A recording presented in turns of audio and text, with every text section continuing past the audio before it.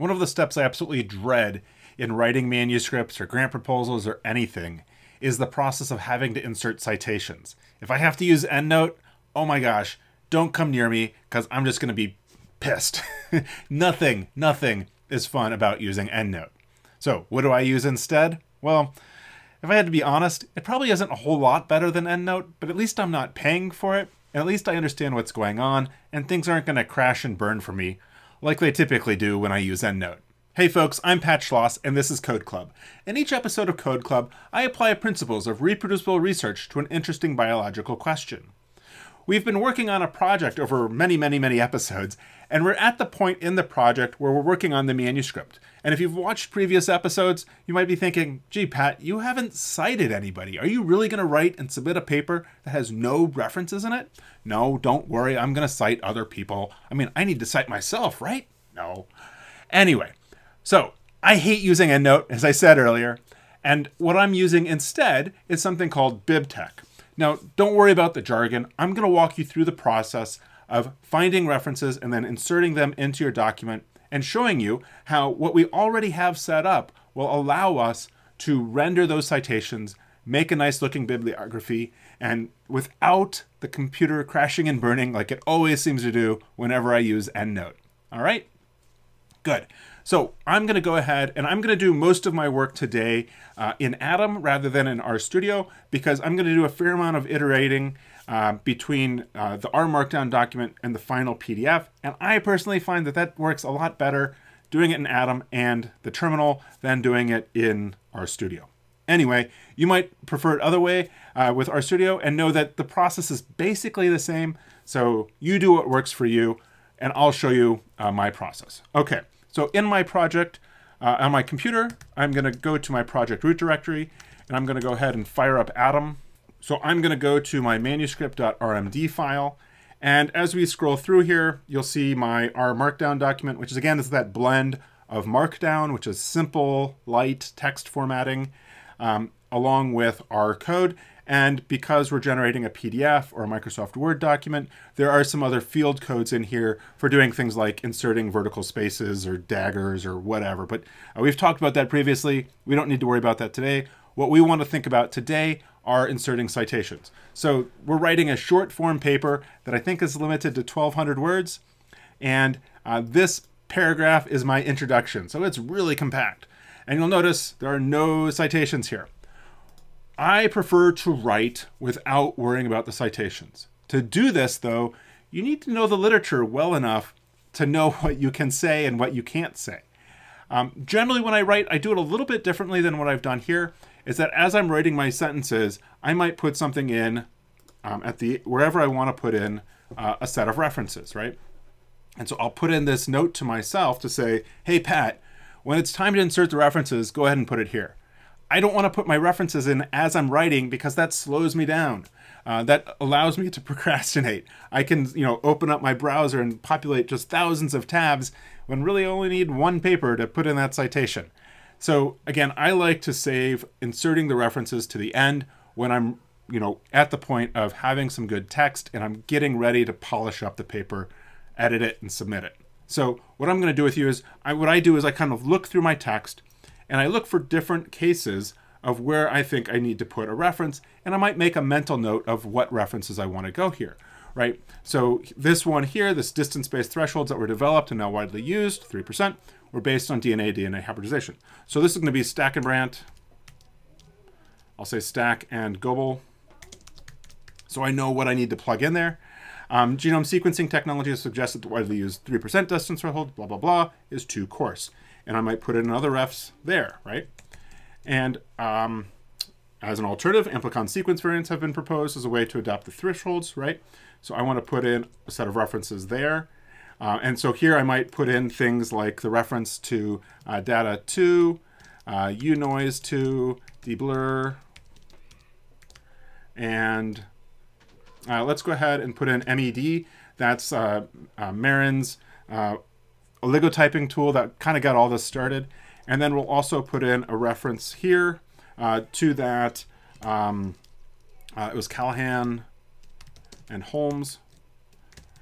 basically the paper that has the headline that like exact amplicon sequence variants are what you should use, and you should burn OTUs and never think about them again. Anyway, so let's kind of keep coming through here. And I think a lot of this is kind of getting into being data and not necessarily something that needs to be cited. Maybe we'll go ahead and put a reference here for like the rRNA DB reference there, right? And so we could kind of keep working through the manuscript, inserting these different callouts to myself of where I need to put references and what references I want to put in there. Some things like this sentence, I don't know exactly what paper I want to put in there, so I'm going to kind of hold on to that, and I'll figure that out later. So I could keep going through this, looking for different places where I need to add citations. Places that I know I'm going to want to add citations would be this paragraph. Here I did put in citation, right? And I want to make sure I replace those though, because I don't want to submit a paper that says citation. I need to make sure that I've put in something. There are a number of papers that have somehow gotten published with things like that in there. And we don't want to be that person. Anyway, so we want to include references in this paragraph. Again, we're looking for sentences that are kind of statements of fact that we need to then back up with a reference to the literature. Also, in our materials and methods, there are going to be various places where we need to do a citation. Again, like the RNDB, Silva reference alignment, I'll want a reference for that, and so forth, mother, and on and on and on, right? So let's come back to this first paragraph, and I'll show you as an example how I'll go ahead and start populating values to put in for some of these references. Okay. Before we can get going, we need to come back up to the top of the YAML. Remember, the YAML is that code chunk. It's not really a code chunk. It's the header material between those three pairs of 3 hyphens. And we'll do bibliography, : and we'll do references.bib. And we will then do CSL as asm.csl. Okay, so what's going on here? So references.bib is a file we need to create that contains bibtec formatted reference information for anything we're going to cite in the paper. So we'll need to touch that file to create it here in submission. So I'll go ahead and do new file, and we'll do references.bib. Okay, so that's there. It's empty. We'll leave that there. Good. And then we'll also create asm.csl.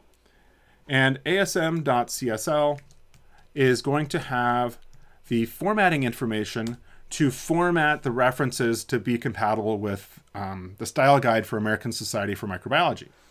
Now, this is the CSL is a what's called XML code, and I'm not going to prepare it. I'm going to go grab it from GitHub. So if you open your browser, I'm going to do GitHub and then CSL, and this should bring me to, yeah, official repository for the citation style language, CSL, GitHub.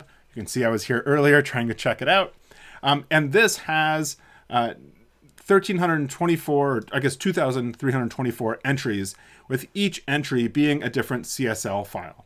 And luckily, American Society for Microbiology starts with an A. And so we can do a very simple search for American Society for Micro right here. And so again, this is XML code. I'm going to go ahead and click on raw, and you can see what it looks like. Again, there's no need to read it at this point. We might do a little bit of tweaking to it later on. So I'm going to do a Command A copy, and then I'm going to paste that into asm.csl, and I'll save that. And so now I have both of my files. Before I forget, I'm going to go to my make file, and I'm going to add both of these files as dependencies. So we'll do submission asm.csl, and we'll do submission references.bib. Okay. So now if we modify asm.csl, or if we add a reference and then run make manuscript submission manuscript.pdf, it'll regenerate that for us. Good.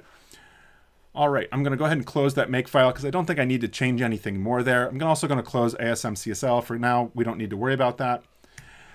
Let's go ahead and add a reference. So the first one that I know I want to put in is a reference to the 1994, I think, paper by Stackenbrandt and Goebel.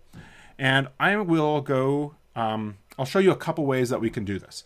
So let's go ahead back to our browser, and I can do scholar.google.com, and we could do Stackenbrandt,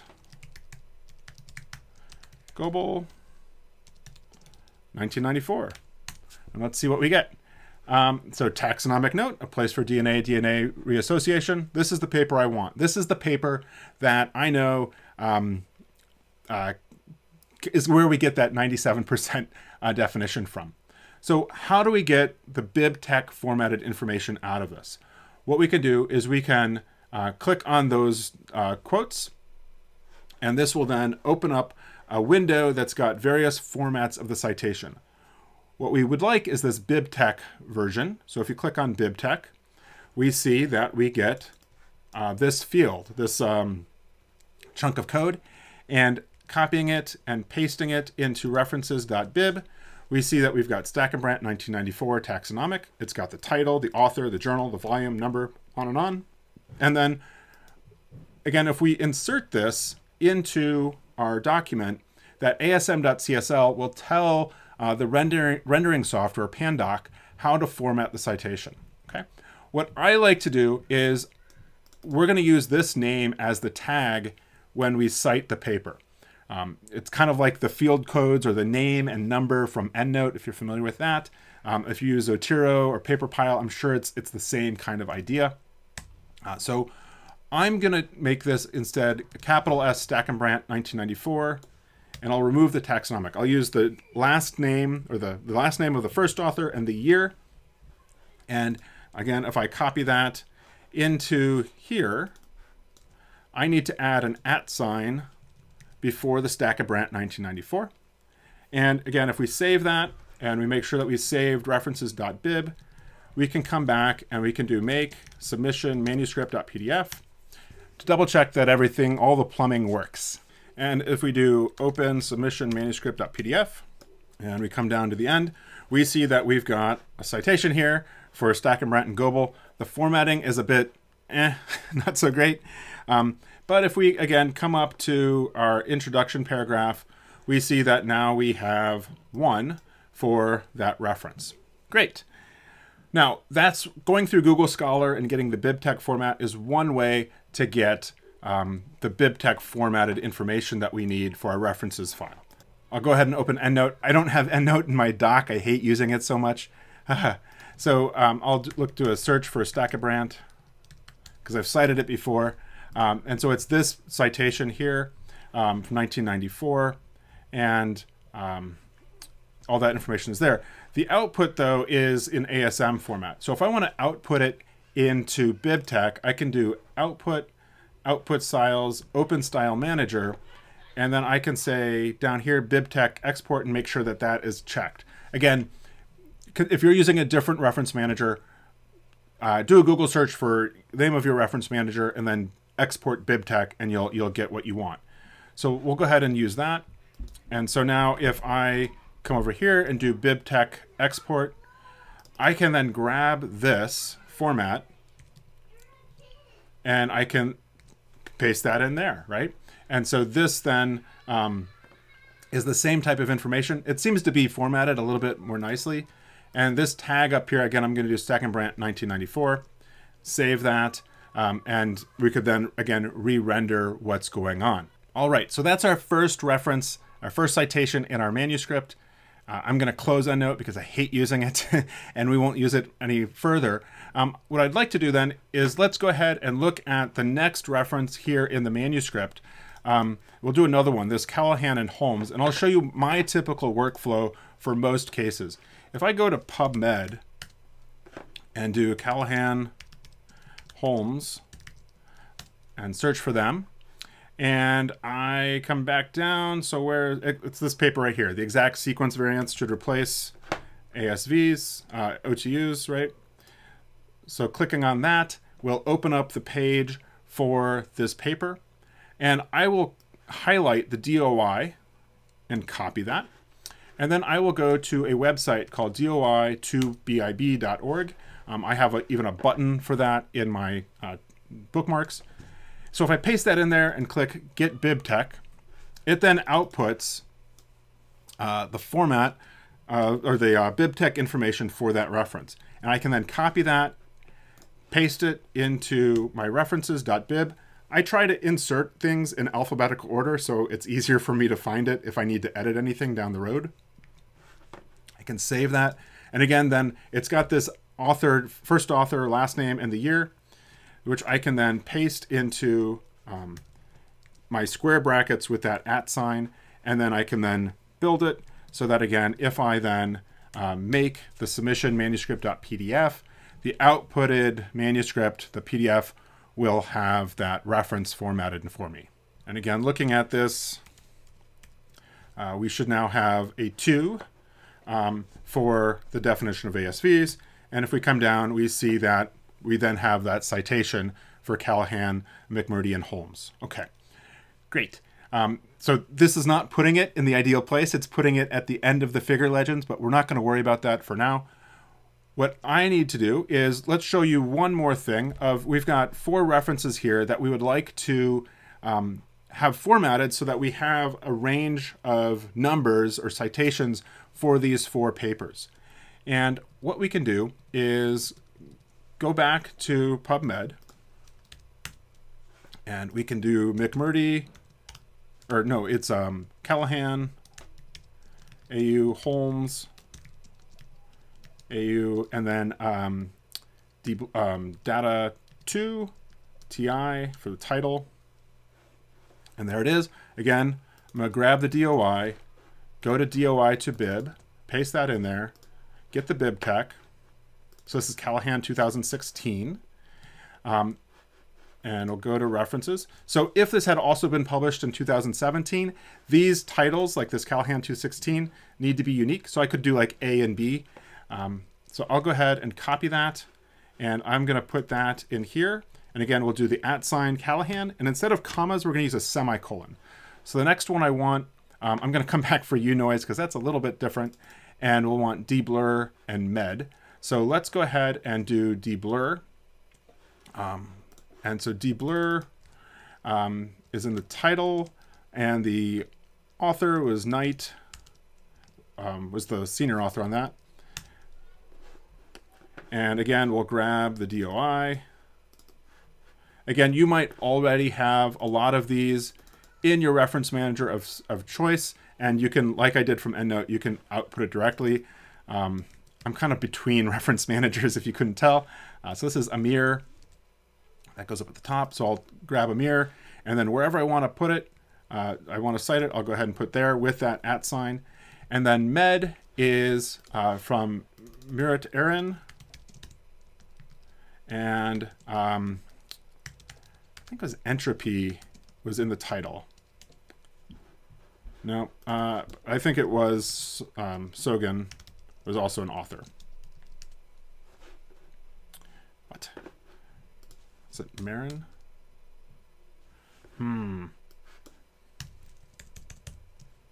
He goes by Marin, and I forget if it's forget what his actual name is. So let's see, entropy.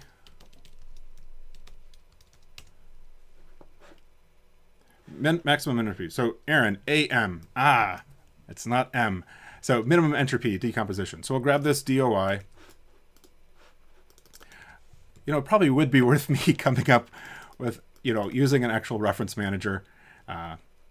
Again, this works for what I'm trying to do with writing these papers. And I'm pretty, it's a little bit cumbersome, but it's mine, right? All right, and so then again, that needs a semicolon. So again, the semicolons within the square braces allow us to string together a handful of references. The next one is unoise 2. And actually, you know what? I think it has been published.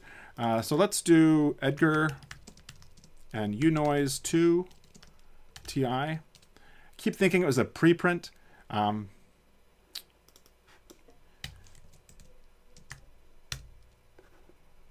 And let's see, there's like 400 things there. So I know it's in bioRxiv. So we can do a search for Edgar and unoise 2. There it is. And I think it's been published, but maybe not. Yeah, it looks like it's just as a preprint, so it hasn't been published yet.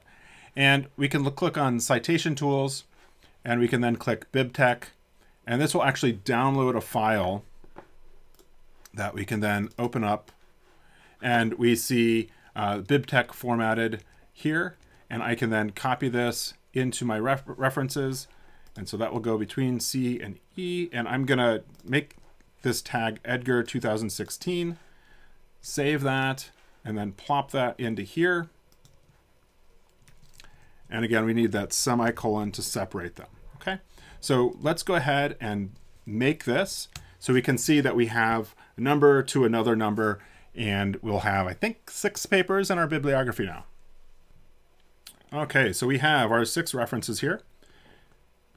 And coming back up to this first paragraph of our intro, we see we have 2 to 5, right? 1, 2 to 5, and 6. Great.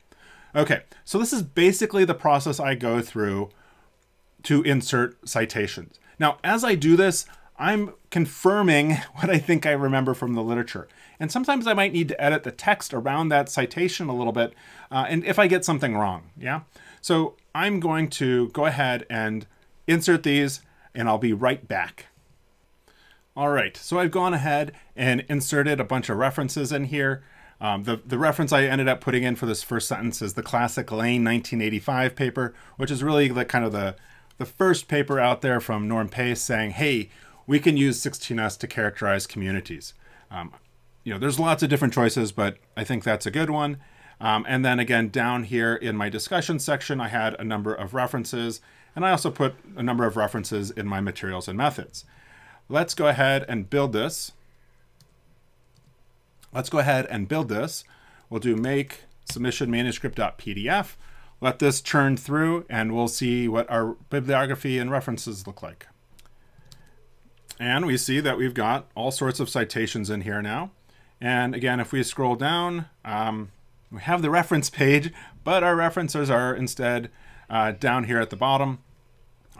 Actually, we see also that we have 25 citations. I did not intend to have 25 citations, but the MSphere instruction to authors limit you to 25 citations.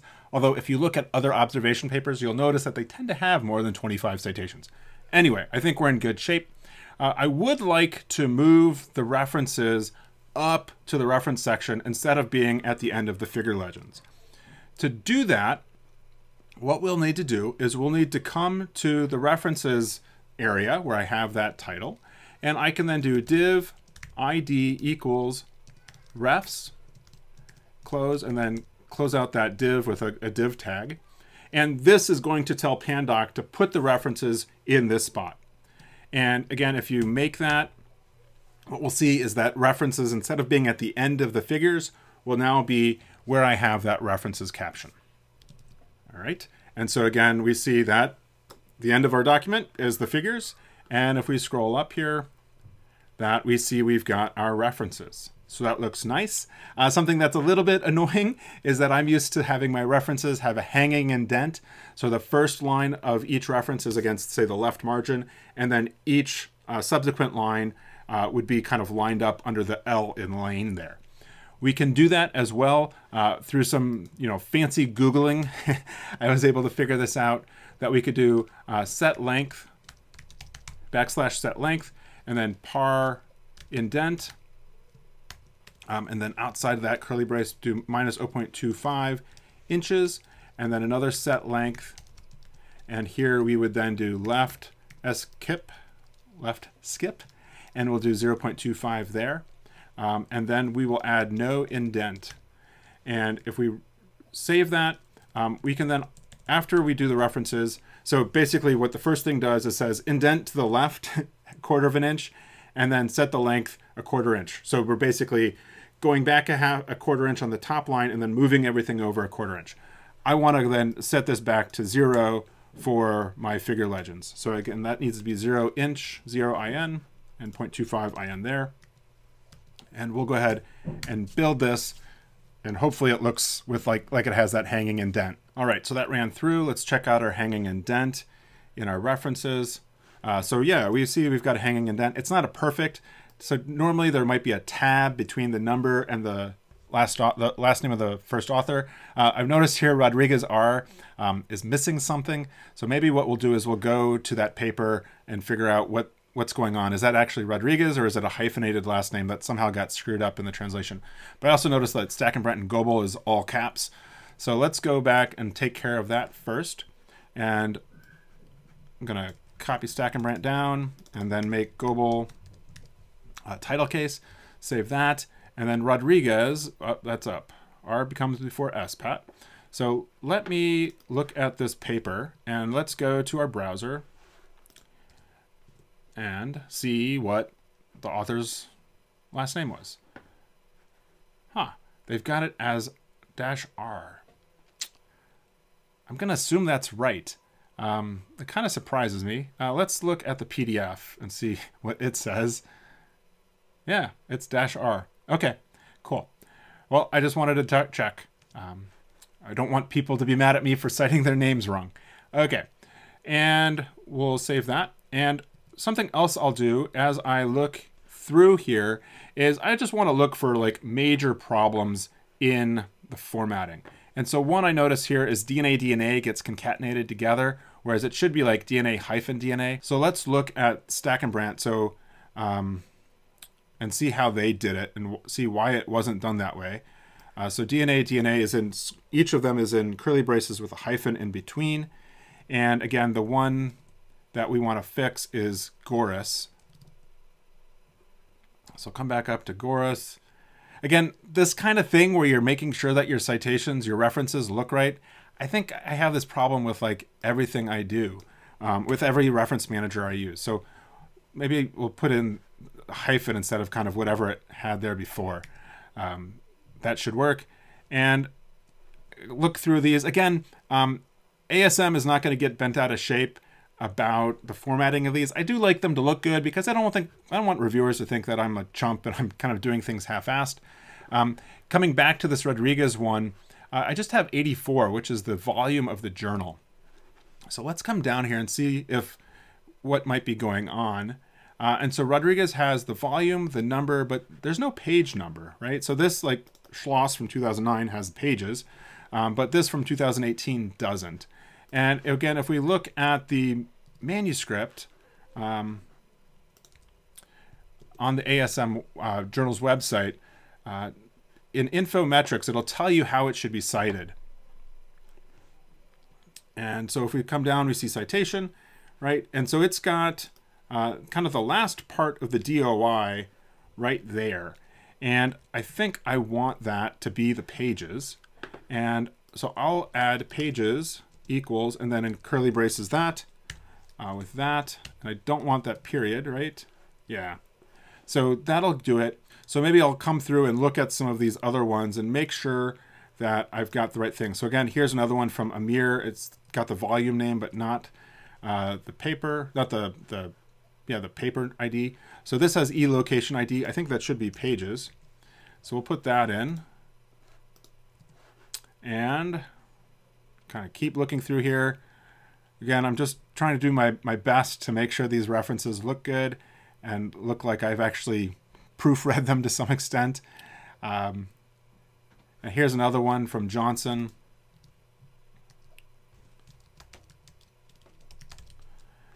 All right, different Johnson here. And here again, we don't have the pages. There's probably a way to modify the CSL file, but we don't want to get into that. And let's see if the paper has an indication of how it should be cited. And let's see, what do they say? Cite like this. Yeah, so they say 5029 is the paper number. And I'll go ahead and put in 5029 there as the pages.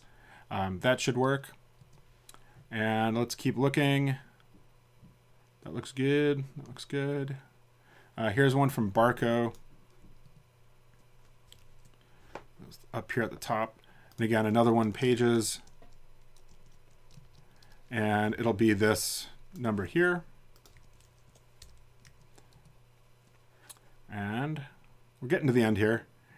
That looks good. This looks fine. This looks fine. Okay. Very good. So we'll save that and we'll go ahead and make that. And I think we're going to be in good shape for our references. And we've kind of done our due diligence to proofread things. Sometimes, as you know, different journals will abbreviate the titles of the journals differently. I'm not going to go in there. I don't care that much. I think having everything spelled out is fine. And so let's see, one of those was Barco. So yeah, so now we see we have the volume and the electronic ID for that. And we're going to be in good shape. So I'm happy with how these references look. And I think they look close enough for submitting the first time around.